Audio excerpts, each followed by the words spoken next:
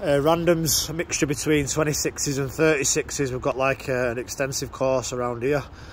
Random widths, random heights. Something going on at the top there, and I don't know what it is, but obviously your slates sit nice and flat, and it gets to this and you've got like a 2.5 inch gap, I'd say it is, right there. So there's been some slates and some foam and shit shoved under there, so we've got this huge gap. I don't know if you get driving rain in this little area, but it's not right. Above at the back, we want to grind out that dodgily pointed brick, put in some nice cold 4, patination oil treatment. As we come up here, take this lead out, obviously, as you would do with any other abutment. Cold 3 individual sulkers hidden underneath the slates, and the wall step flashings in cold 4.